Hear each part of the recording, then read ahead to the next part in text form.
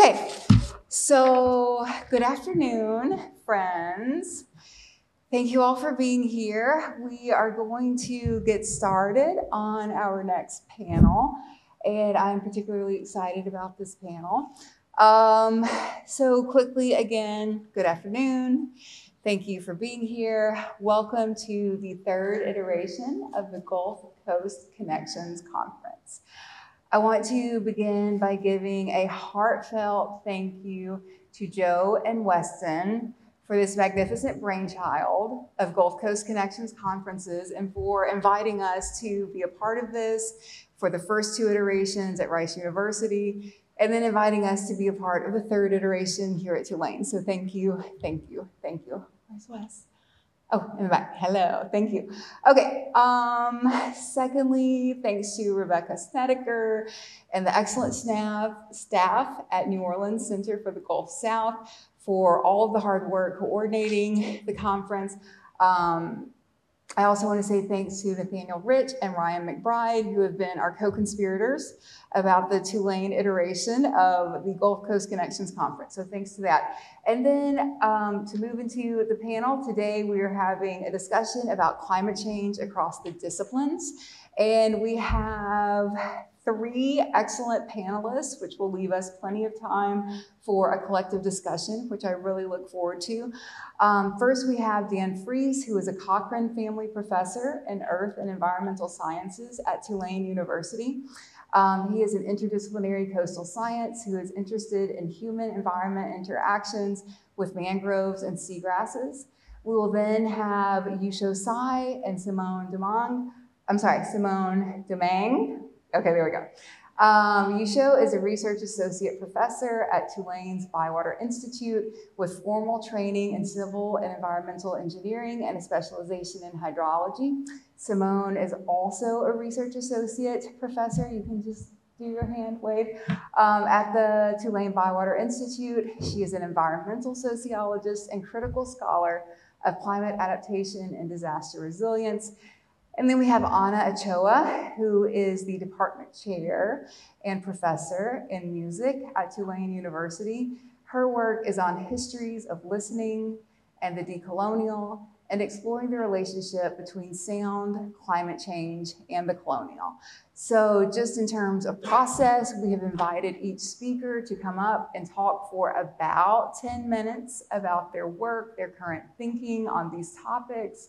And then we will invite all of us to be on stage with myself, and we will have a collective discussion. I forgot to introduce myself. I am Laura McKinney.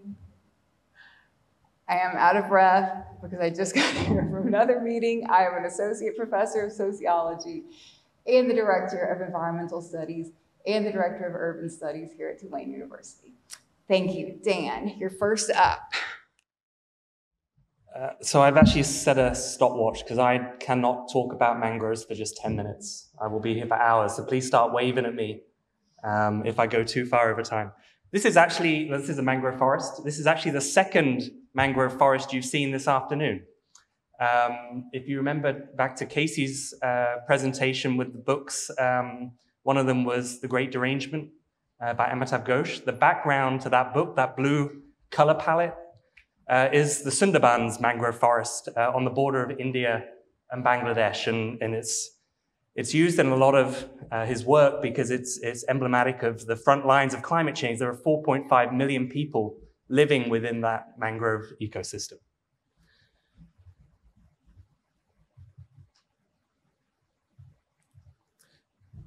And that Sundarbans system is a great example of how mangroves are a key social ecological system. And I guess my work has ended up around this kind of diagram.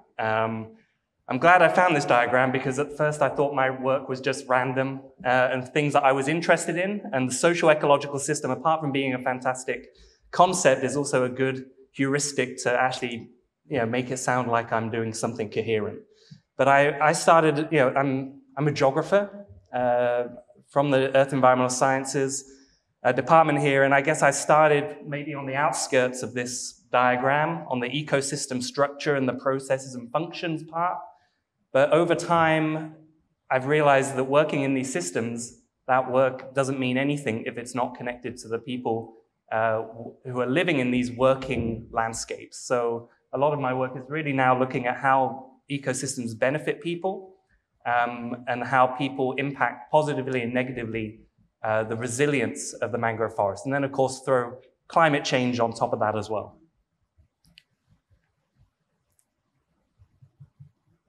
And one reason why they are an important social ecological system is because of these goods and benefits that they provide. And here are a few examples of coastal protection, fisheries. A number of commercial fish species spend at least a part of their life cycle in a mangrove forest, the juvenile stage. We extract a lot of resources, fuel, medicinal products, etc., and a lot of ecotourism activities and other things.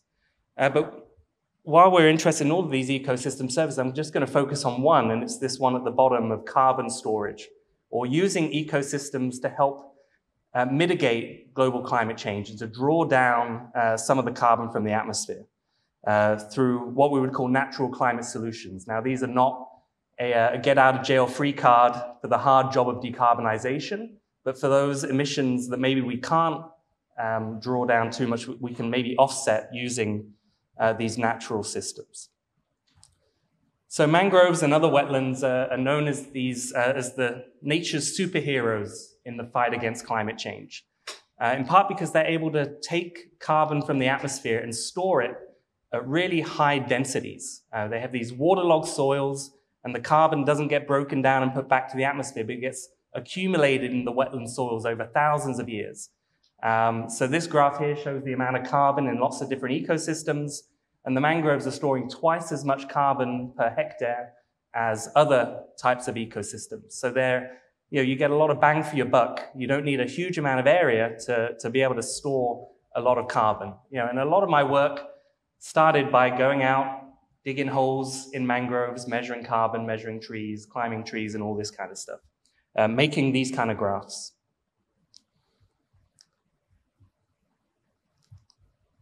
But they provide all these great benefits, and yet the irony is they're a heavily threatened ecosystem across much of their range in the tropics and subtropics. This map on the side is from Southeast Asia, which is the hotspot of global mangrove loss and where most of my research has been based. And it shows the different types of human land use drivers that are causing the loss of mangrove forests.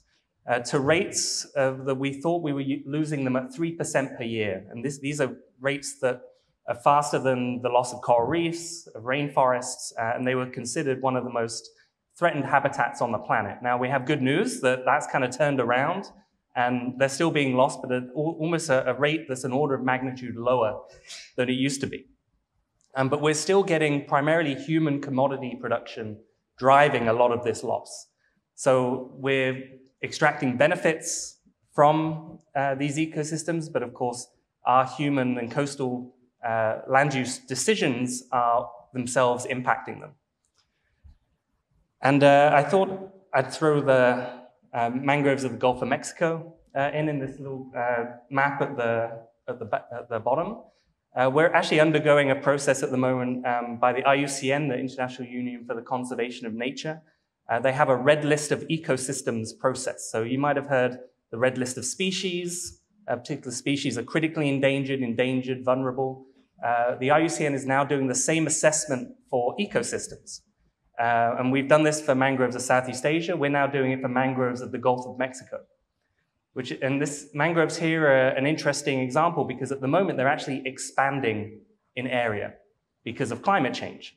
As air temperatures warm, mangroves are able to move northwards with warming air temperatures. So at the moment, we would not consider them threatened at all. Over the next 50 to 100 years, though, climate change and sea level rise in particular is going to outweigh any potential benefit of increasing air temperatures. And we actually consider mangroves in the Gulf of Mexico to be critically endangered by the end of this century. So this is analyses that are ongoing with the IUCN right now. But I pose this kind of question at the bottom here. If we know all of these benefits and we know that people rely on mangroves, can we use these benefits to incentivize protecting them and restoring them? And this is what a lot of our work has focused on the last few years.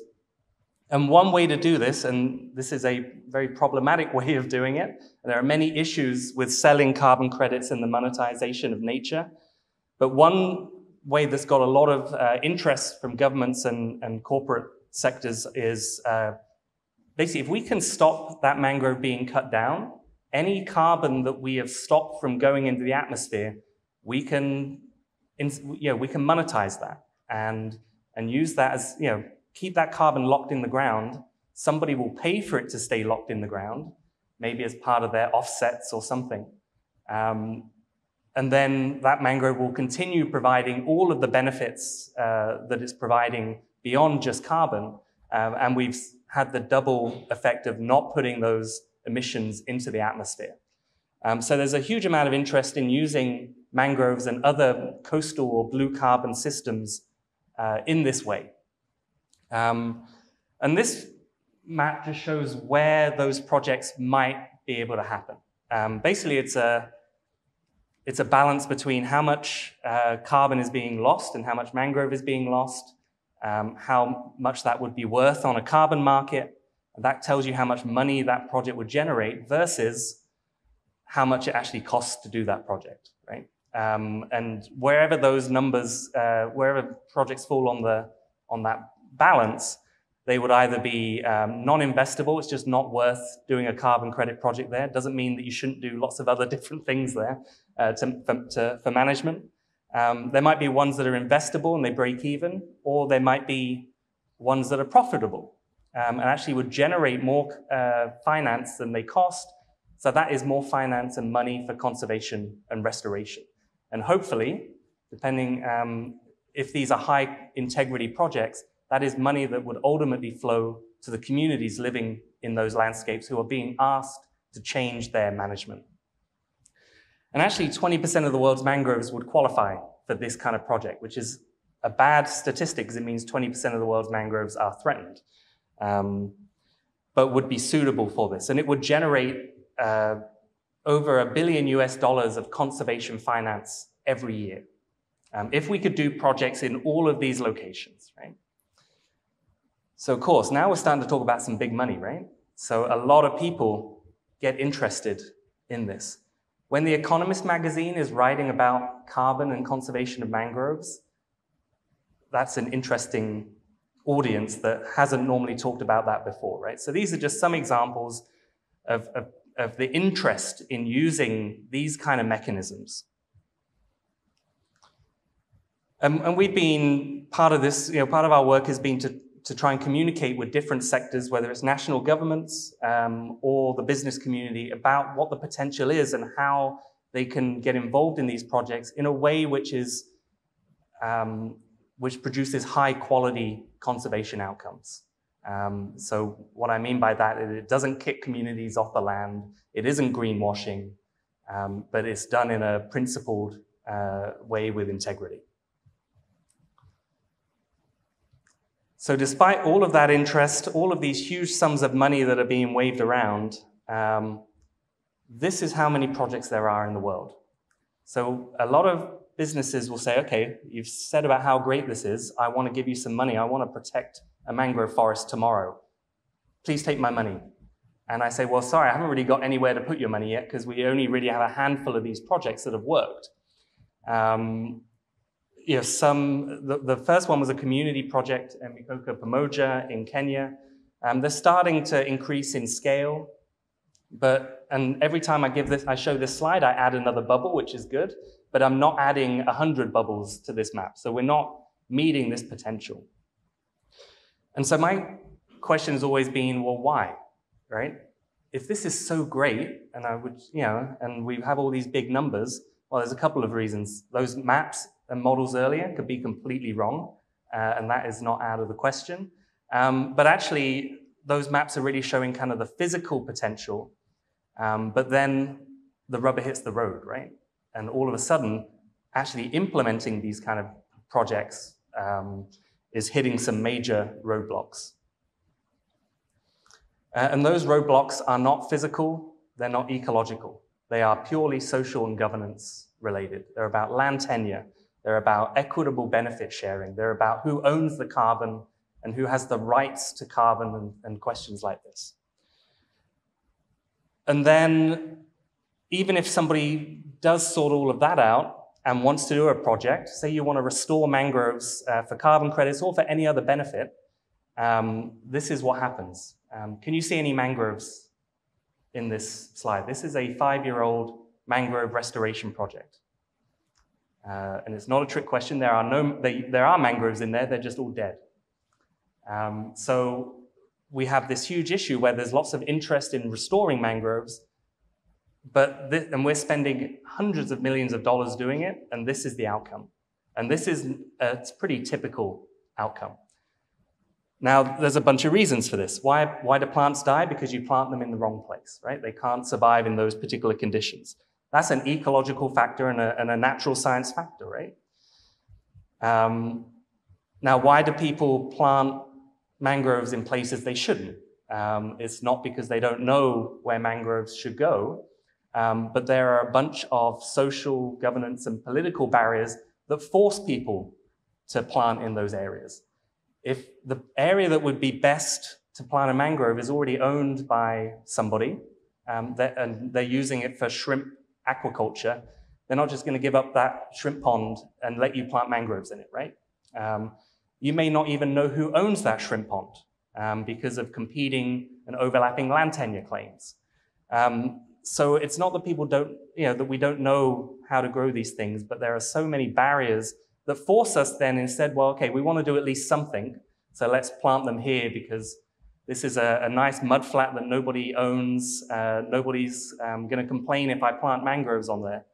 But it's a mud flat for a reason, because trees can't grow there, right? So these projects get pushed into these marginal landscapes because of this whole host of community level all the way to state actor level constraints.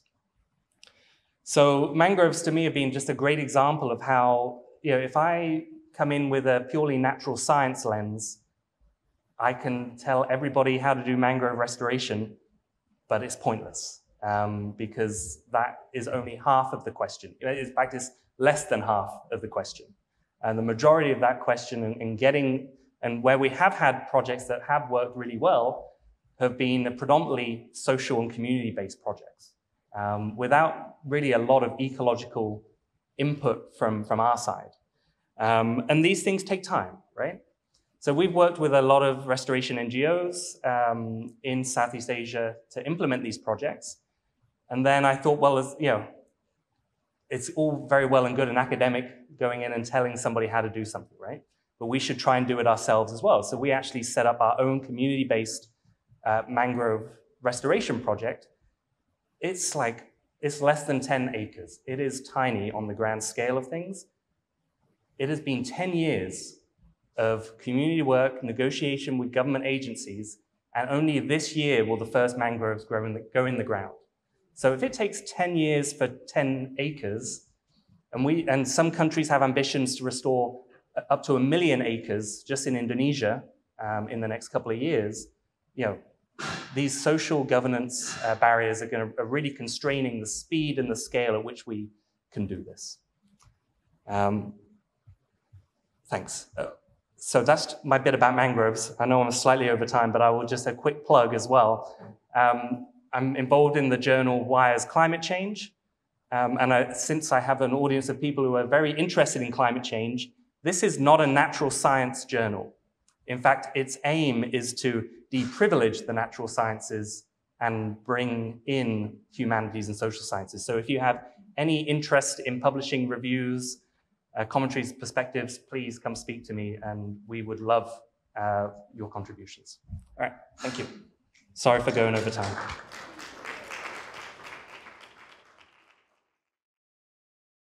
Hi, everybody. My name is Simone Domingue.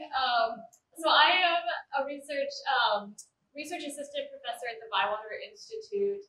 I just started in July, so it's really great to meet some more folks at Tulane. And I am a sociologist is my home discipline. And I'm going to talk a little bit about the Bywater Institute, and I'll touch up really shortly on some of my research and some interests. And then Yushiou is going to talk a little bit about her research as well. So I just wanted to start by saying that I feel like I'm kind of wearing two hats when I talk about social science research or climate change, transdisciplinary research, however you want to phrase it, and my research areas, because, on the one hand, I work for the Bywater Institute, and this is an institute that is all about convening folks from across disciplines to collaborate on more convergent types of research. So that's sort of the latest phrase, going from research used to be thought of as, being involving different disciplines as being interdisciplinary, but then that really was just kind of superficially putting people together, so then it became transdisciplinary or multidisciplinary, and now convergent research is the new goal, to really convey deep integration of different disciplines and methods and tools to solve big problems. And so it's an interesting topic, and as a social scientist, sometimes it's like you kind of want to put your social scientific lens up to it and say, like, what is this process, and kind of interrogate it from that standpoint. So I just wanted to start by saying that. But to say a little bit more about the Bywater Institute, our vision is, we like to say, to thrive by water. We start with an overarching vision for a New Orleans, coastal Louisiana, and Mississippi River Basin where thriving by water is available to everyone. And we do work, like I said, basically in this area of convergent research, solutions-driven research on issues basically at the intersection of climate and water. We also have this really wonderful program called Studio in the Woods. There's resident retreats for faculty at Tulane. They host artists with a strong emphasis on Indigenous and people of color artists, and also really put on a lot of events that are all about being inspired by nature, kind of just being enmeshed, surrounded by nature, and honoring that place, and kind of thinking about the connections between the ecological and the natural, spiritual, all of these different areas. We do some science communication work and science communication programming. We also are engaging stakeholders in the public in dialogue and education about climate change and other water-related environmental topics. And we also do a lot of work in the area of early faculty development. We have Bywater faculty fellows, and have working groups, and try and support faculty as they pursue grant work, interdisciplinary or transdisciplinary convergent work, etc. Just to give an example, and sorry, part of the word resilience is cut off, but this was an example of the latest proposal that I put together. So this was for the NOAA Climate Resilience Regional Challenge for a climate resilience planning grant. And so for this, Tulane is really a facilitator, because the project really came to us because community members, local governments, planning commissions saw a need for more increased collaboration between Southwest Louisiana, which has just been bombarded by hurricanes and disasters, and also the central Acadiana region, which has the Ochoa Basin, and there was a need for more collaboration between governmental partners. There's also a lot of environmental and climate justice issues in this region, particularly around Calcasieu Parish. It's heavily industrialized. And so we wanted to bring together a group of folks that would together define vision for what resilience looks like.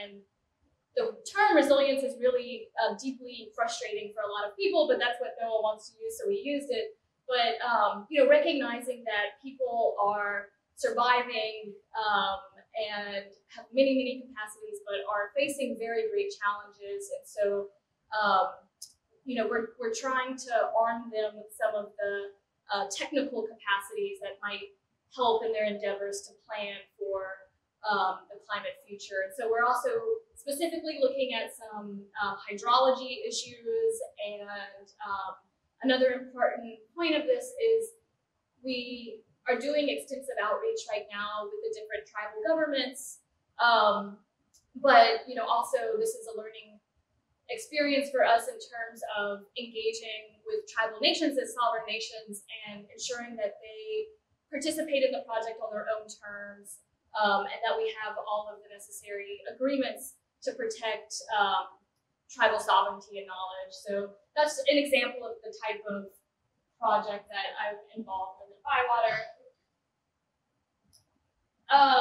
Just to give kind of a really brief synopsis of what I'm interested in, I'm interested in these questions of adaptation and resilience, and how that is translated into projects and planning efforts, and how that relates to inequality in terms of how does it reflect, address, and in some cases, I argue, reproduce social inequalities.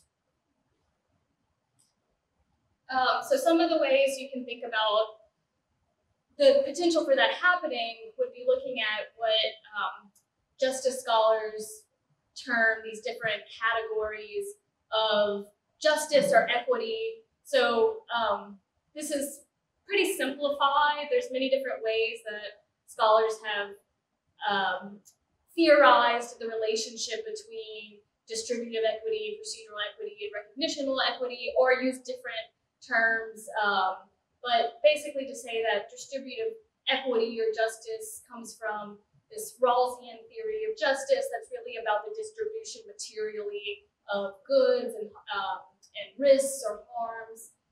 Procedural equity, which usually focuses more on process and how institutional political processes can be biased or favor privileged groups.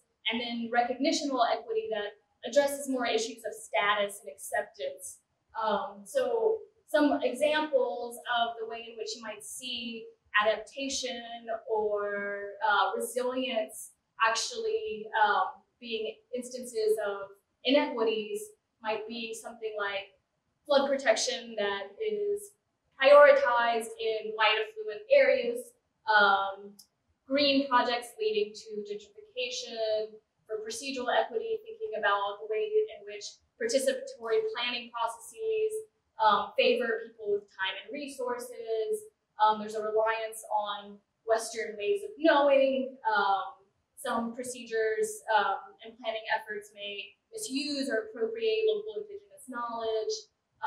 And then in terms of recognitional equity, you might think about this in the ways that the really deep histories of inequality may be flattened, histories of settler colonialism, redlining, etc. And I could talk a little bit more about some specific examples from my research, but I wanted to talk about two emerging topics that I think are really interesting from a social scientific standpoint in terms of the field of climate adaptation and climate adaptation planning. And there's a real trend right now in this topic of co-production. And so I actually did not know this, but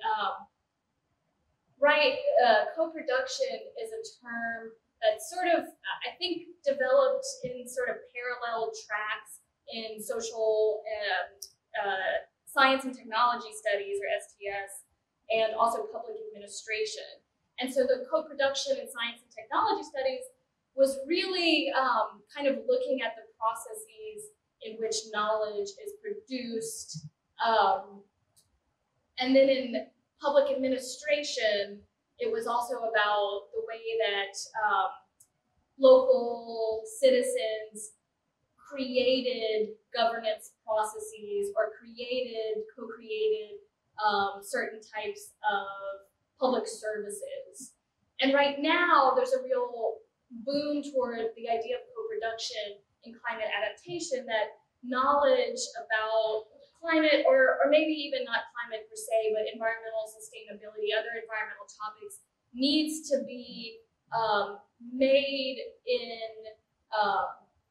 interactively with the people on the ground, with local stakeholders. And a lot of times people think of that as being folks in local government, people in agencies.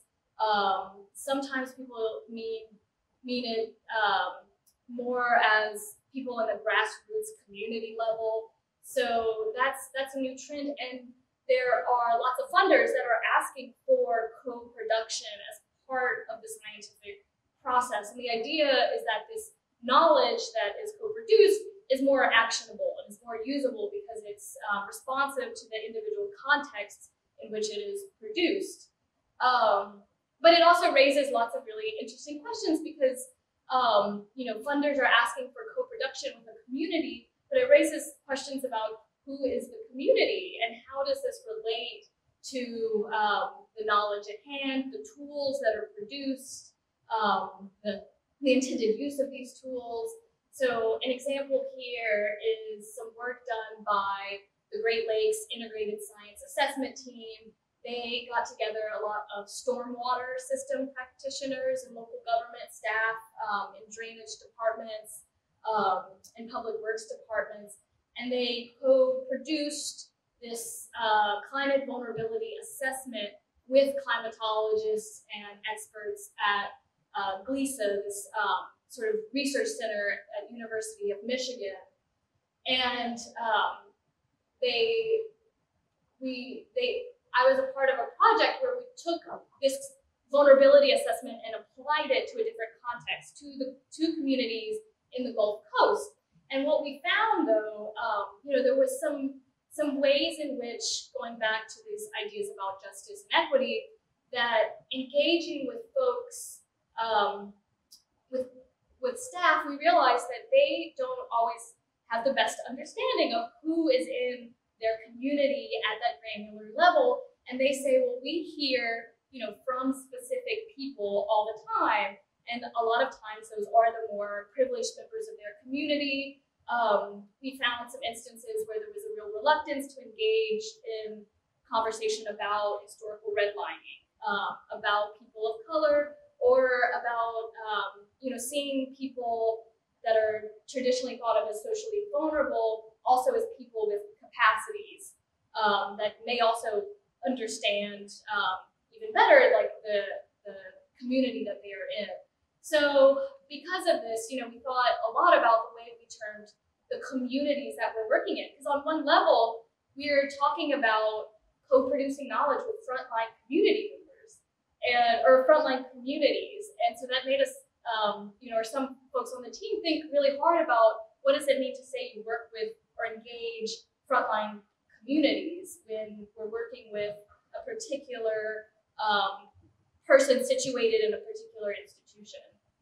So because of this, we're got some funding to do this work again, this time really working very closely with community-based organizations to look more in depth about some of these equity and justice considerations, and then also looking at how we can bring that together with the more local government folks so that the knowledge, or so that the outcomes with community is also something that can be actionable at that level.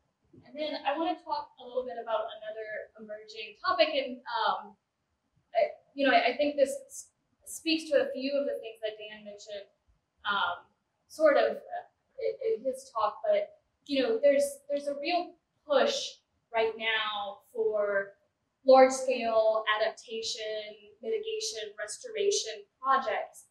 And there, I think sometimes is a way in which the potential negative externalities are wiped away from those projects. And one example in my research has to do with the sediment diversions that are being built in the lower Mississippi region. And I don't want to come at this as critiquing the projects and the science, because what I really did in my research, though, was to show that the way in which institutional actors and often scientists and proponents framed the projects in ways that really did not align with the views of particularly Southeast Asian fishing communities, with some of the communities, indigenous communities, people of color communities, who felt like they would be negatively impacted by the projects. And you know, the line that a lot of folks from state agencies would say is that we understand, you know, these concerns, but there's this bigger picture. And so there's this idea of a greater good, and there's an idea that sacrifices have to be made on these local levels in order to meet this greater good. And I hear the same discourse repeated oftentimes when thinking about other large-scale projects that, you know, are really framed as extremely necessary from a climate perspective. So, you know, thinking about the amount of land that it's going to take to have solar build out, wind build out, if you're thinking about carbon sequestration, carbon capture projects, etc. And so it's really kind of an interesting tension. Also thinking about how, for example, the environmental movement for a very long time really used the legal system in order to oppose projects. And there's a way in which now even people in the climate justice movement are really wanting to speed up and accelerate, for example, like environmental impact, the NEPA process, et cetera, to really like speed up the build out of this type of infrastructure. And so, you know, I think there's really a place for us to have a conversation about how we do that in a way, you know, that centers the people that have historically been considered sacrificial communities. And it really makes you interrogate what is this bigger picture, and who is that bigger picture for, and who gets to frame that bigger picture. And I just want to end by saying that, you know, a lot of the folks that I talk to in the community really want to flip this on their head to say that, you know, we want to be part of the solution, and because we have experienced, you know, a legacy and a history of trauma in our communities, we understand what it means to be resilient. And so we can be part of the solution, but that means really including us as equal partners and not writing us off as sacrificial people. So that is, I think, a really important emerging topic in climate change and social science. And I'll just leave that was it for me.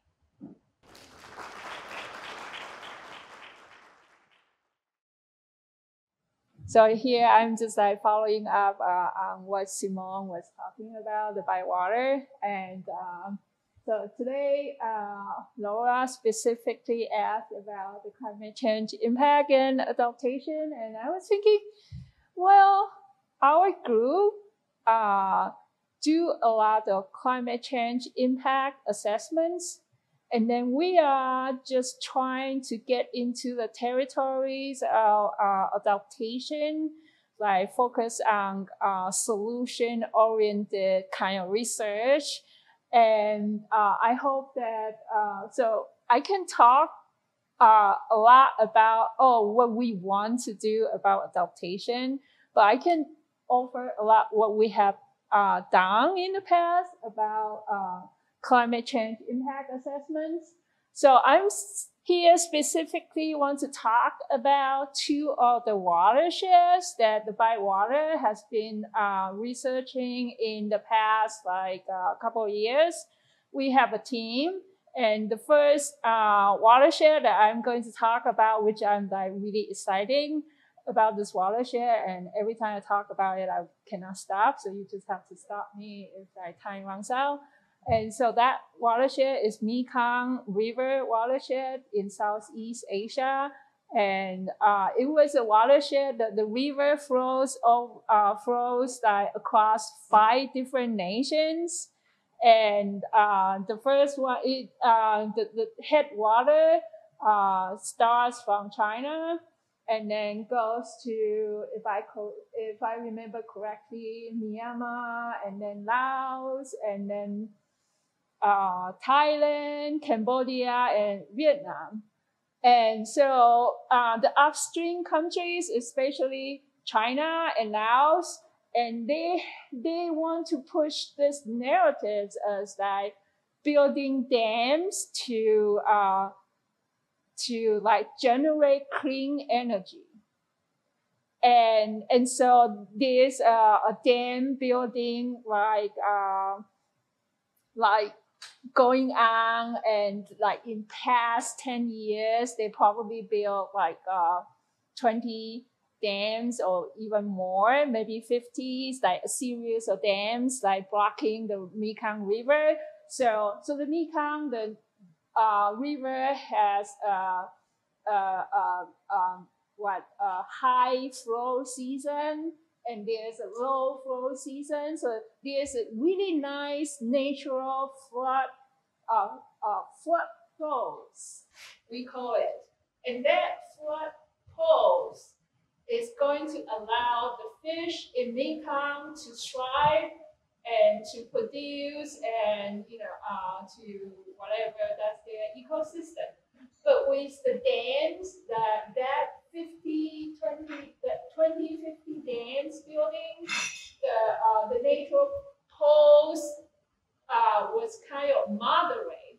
It used to be like really distinct that you can see the curve, and now it's like really moderate. And then that modified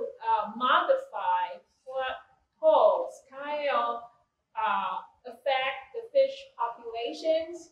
And so the fish harvesting has been decreased over the past 10 or 20 years. And it's more like, you can see the decrease in most recent years much more. And so this is Mekong River Basin. And that is where the local people, how they fish there with this different kinds of the fishing tools. And this is one of them that is specifically fantastic to me. So my research comes in that my research interest about Mekong River is about the fish. So there's a decrease in the fish population and harvest, and how does that impact the local people, especially the people in Cambodia, that their main diets is like the fish is one of the primary protein that they consume in their culture. And so that decrease in the fish harvest does have a significant impact on the people's nutrition. And so my research interest comes in so there's a decrease in fish populations, and how does that impact the people's fish consumption habits? Because the Mekong rivers has about probably 100 different kinds of fish species. And with the flood pose change, some of the fish species is going to die out, and some of the fish species were like, oh, that's our opportunities. That's really that we prefer the modified flood pose. And so the major fish species that were harvested and consumed in the local communities, there's a significant decrease, but there's some fish species, there's an increase in populations. So that has a great impact on the local people's consumption patterns, and that consumption patterns is going to affect their nutrition.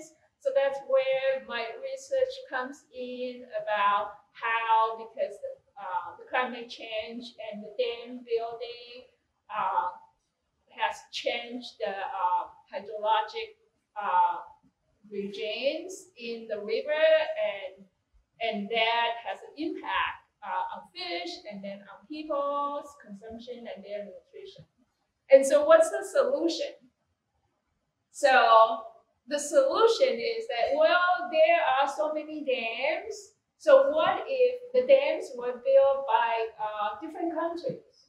So there's a really ambitious goal if the dam operators of each dams can cooperate in a way to kind of change the flow region so that the flow region would return to have more distinct, like high flow and low flow. And so that might help the fish, that might create a beneficial ecosystems for fish.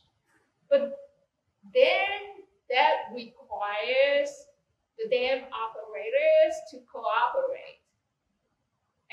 But a lot of the researchers, we would be talking about, okay, we want to optimize the dam operations, and that we were kind of research on paper that, oh, it's out to be this dam should operate this way, and the dam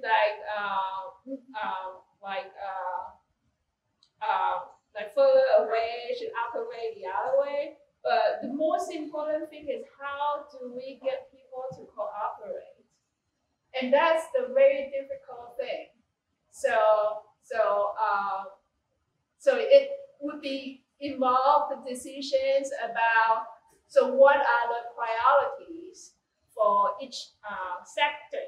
So do people care most about the fish harvest, or do people care about the rice production? So in addition to the fish harvest, the rice production using the river from Mekong to produce rice is also really important too. So there's competing use for water. And also there's, of course, the dam operators, they want to use the water to create energy, clean energy. So those were the competing use for water, and who has the priorities? And who got to say my priorities is more important than yours? And so that goes that kind of that who decides what are the priorities and who gets what and how much, and that's the critical question. And so there are a lot of researchers that are using optimization to allocate the resources to come up the optimum outputs. But then the optimum output is when everyone cooperates. What if this, it's the ideal situation. It's rare to see everyone cooperate, especially involve 4 countries, right? Or 5 countries if you including China. And so we can only arrive sub-optimization. So that's where everyone is for himself. But that is still a solution. And I just want to say this, and so everybody can take this and think about the solution. So next one, I want to talk about the lower Brazos Basin in Texas, USA. And that's another watershed that Bywater has a project, has several projects in this watershed. So this watershed has floods somewhere and has droughts. So it was like imbalance. It's not always have floods all the time. It just have seasonal floods at some of the places, and it has seasonal droughts in some of the places, especially the lower basins. And if you look at the map, this is, by the way, this is the whole Brazos River watershed. And I probably didn't include the map, sorry.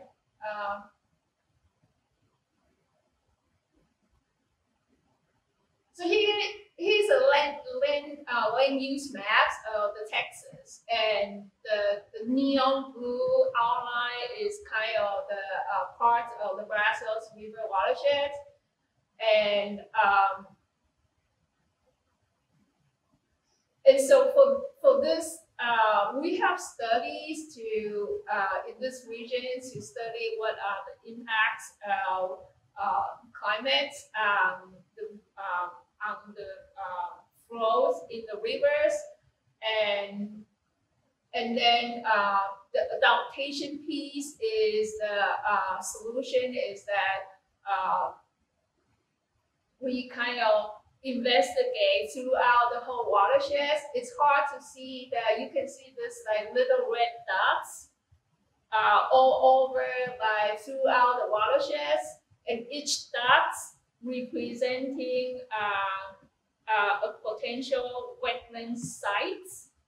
And this potential wetland site, the smallest is around 10 kilometers by 10 kilometers.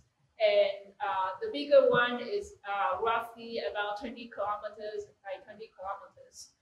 And so our researchers investigate the whole watershed and then pick about, I think those were about 120 something wetland potential sites.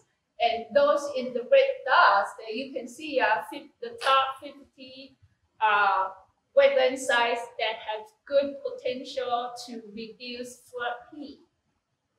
That means if all those so what it means in one of our research shows that among those 50 potential wetland sites, if we choose one of them to restore, then you can reduce the flood peak by this much. But if we choose 5, we can reduce flood peak by that much. And eventually, you can see the flood peak reduction. It kind of increased pretty steep, like around from 1 to 30, and then it kind of plateau at the end. And that's how much effort needed to put in order to reduce the flood peak. And is it doable? Like thinking about if we want to restore, say, like 25 of the wetlands across the watershed and self-selected areas. So we have to think about whether the landowners of the areas would like the ideas, right? And then we have to think about the land acquisition costs. And then we have to think about other issues that we talk with some of the landowners, and some of the landowners, they were saying, no. If you create the wetland here, it's going to bring a lot of mosquitoes. We don't like that. So there are many different issues that has to, we have to negotiate with like all the affected by stakeholders in order to achieve our goal, which is reduce flood peak. And that's how difficult it is to actually implement adaptation strategies to really have your strategy creating a meaningful impact. That's my message here today. So we still have other projects that I can talk about. If you are interested, please feel free to, I would love to chat with you. And this is just some of the flavors of one of the two major research we have. So, yeah, thank you.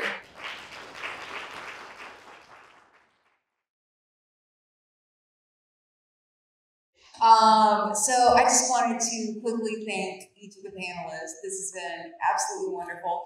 And what I'm very struck by is that the topic is climate change, which obviously has to do with the physical and natural sciences, but every single one of you, it really will boil down to humans, right? So Dan, I still want to know if the money goes to the communities, right? You should talking about how do we inspire cooperation among dam operators? Anna thinking about histories of extractivism and colonialism, and Simone thinking about the co-production of knowledge and interacting with communities along these lines. So I just was really struck by that. And I think this was an excellent panel. We have about 10 minutes, if we could go a little bit over, to take questions from the audience. Does anyone have a question for any of the panelists?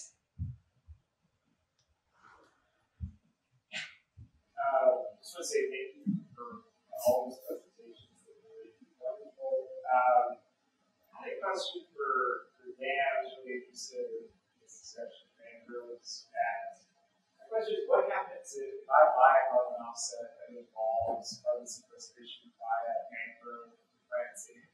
And the mangroves die, what happens to my offset? Which is really a way of asking, what are the mechanisms of accountability through this system? Yeah. You gotta just flip it on the side. Yeah. That is one of many issues with carbon credits and one of the most immediate ones. And it's really an issue of permanence. You have to make sure that the carbon that you stop from being emitted stays where it is for a time scale that's relevant to climate change. If it just stays there for 4 years and goes back in the atmosphere, climate change is not going to be stopped by that little bump, right? So there's a lot of verification that goes into these, and a lot of very strict standards. Some people argue they're not strict enough. Some people argue they're too strict and prohibitive. But those standards require you to make sure that carbon stays there for at least 100 years. Now, who knows who's going to be managing that area in 100 years, right? We often manage these projects at 20 to 30 years, but even if the management stops after 30 years, you cannot sell a credit unless you can guarantee it will still be there in 100 years.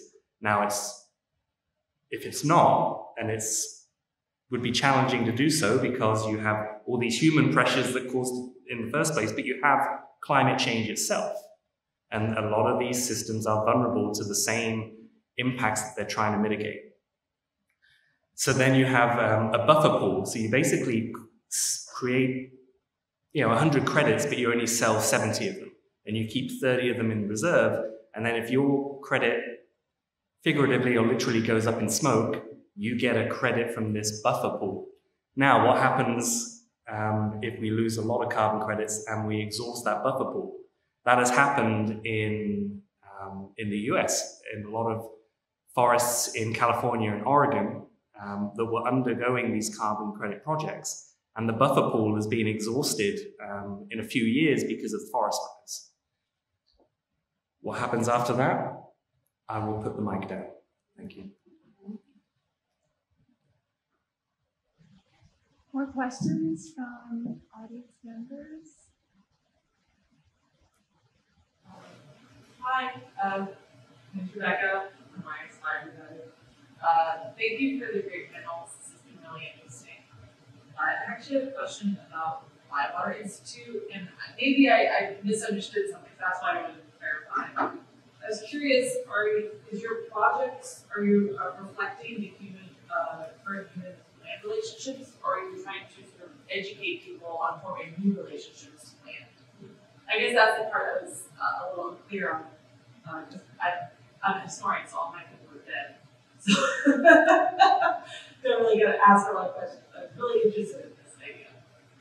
Yeah, well, I think that was a really great way to term those relationships, and I would say it's like a both and. I mean, you know, the purpose of the Bywater Institute is really to be a hub at Tulane for folks that are interested in climate and water related challenges. But we have this kind of unique, there's also, in addition to that, this really unique program that is also a part of Bywater called Studio in the Woods. And so that's where the more kind of humanities and arts also is integrated into that idea. But really, like, it's very open-ended in terms of we're just trying to generate ideas. A lot of the work is kind of centered around these really big grant opportunities that come up, and there's a lot of them now. But I definitely think that if anyone is interested, no matter what the perspective and discipline is, yeah, there's probably a way to be integrated into the institution. I don't know, are you at Tulane or? No. Okay. Oh, well, anyway, like, I mean, there's definitely ways where you can still be connected, but yeah, I think it is a really good question about history in terms of how that is really integrated, though, into considerations of where our future is going to be. But yeah.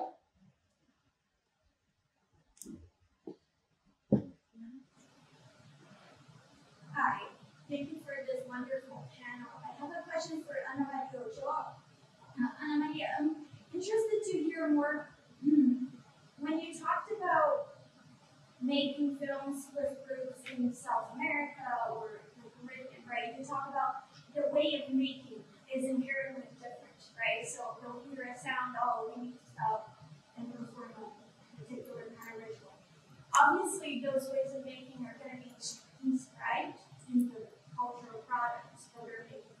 What are the ways you're seeing that being inscribed, and or are you writing about this as well, or like how do we see those things also to see like the ways of making? So first of all, there's a huge community of filmmakers in Latin America, of indigenous filmmakers. They've been organizing as a group, as a collective since 1985. There's annual indigenous film festivals that are Latin America-wide. There's annual nation-specific indigenous film festivals, and there's other transnational indigenous film festivals, such as the Mother Tongue Film Festival of the Smithsonian, which just finished.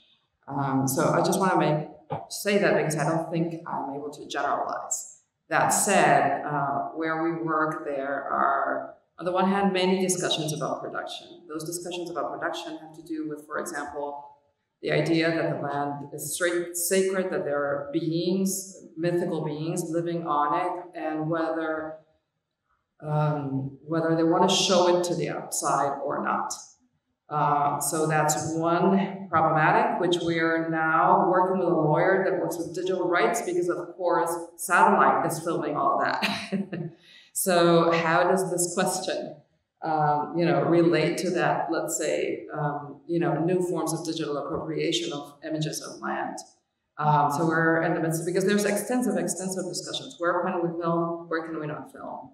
The second element is that there's been a lot of filmmaking within the communities for the communities. So, for example, the teaching of indigenous languages in schools has been authorized in Latin America since the 1980s.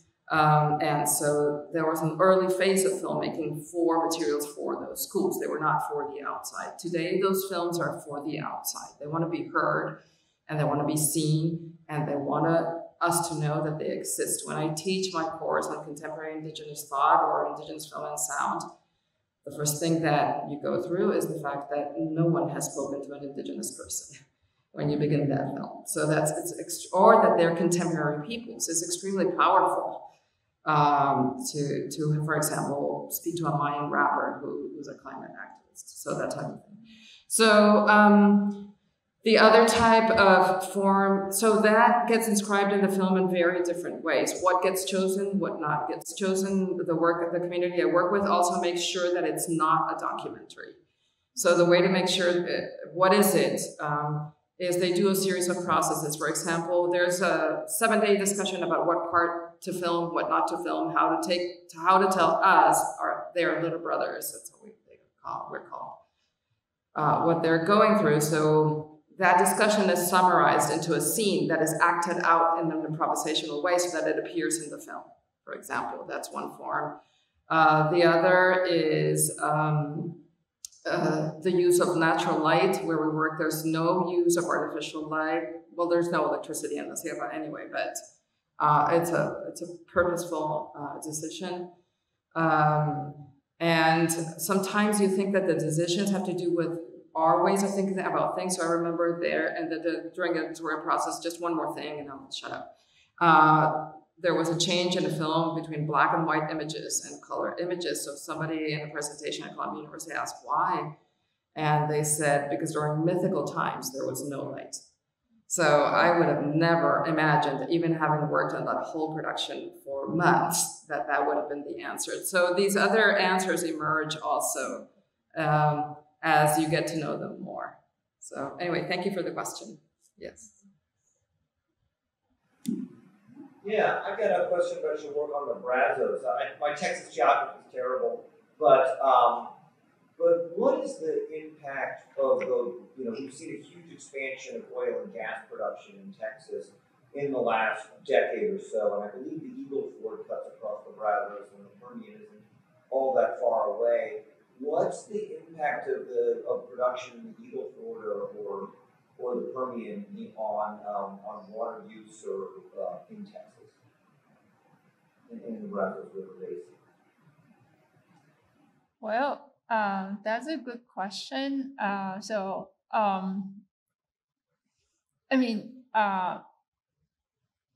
we didn't specifically study the oil industry in Texas, but when we try to survey potential wetland sites, we do see on the satellite image that there are some particular sites that we think would be good to be restored to wetland. And we can see this white little patches, and it seems like it's the oil and gas reserve. So that means that this piece of the land is off limits, and you probably cannot even would have enough money to acquire the land to restore the land to wetland, because it's more profitable to have the land used for the purpose of the gas and oil industry. And there are several, I would say that a fair amount of the sites were like that, but at this point we didn't go too deep into that. But that's a really good